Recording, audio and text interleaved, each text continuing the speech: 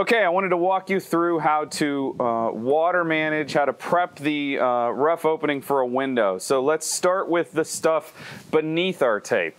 First, we have a piece of cedar bevel siding that we've cut to the width of the window. That nailed into our flat sill then gives us a sloped sill. And then we have a piece of 3/4 Advantech behind that that we're using as a back dam. So that creates an elevation change so that if anything ever does get in here, it still has to hit this piece of cedar siding and go out. To protect that piece of cedar siding, we have a piece of stretch tape from jam side to jam side, one piece all the way from back dam to face of siding. So now we have one monolithic sheet that covers that entire sill. Anything that gets there, like I said, can find its way out. From there, we have two pieces of the zip 6-inch just seam tape. This works great because of how far we're trying to cover from our wall sheathing to our jam sheathing. The reason we have jam sheathing on this one is this is the Zip R9 product. So we have that 1.5 inch of foam right here that we want to cover.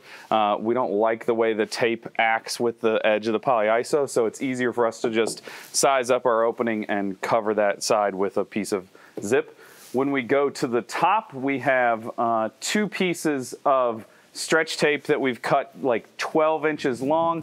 They make that corner turn for us so that we don't have to cut a bow tie to try to make that connection between head and jam side.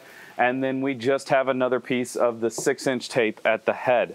So now everything is shingle lapped all the way down. Everything is connecting our wall sheathing with our jam sheathing. Once we tape our window to this opening on the outside on 3 sides, we can then air seal to the interior and make those connections very simply so that we have air managed and water managed window installations. I think this is super simple. We didn't have to have any specialty tools, and this window in particular, our least experienced carpenter took care of by herself.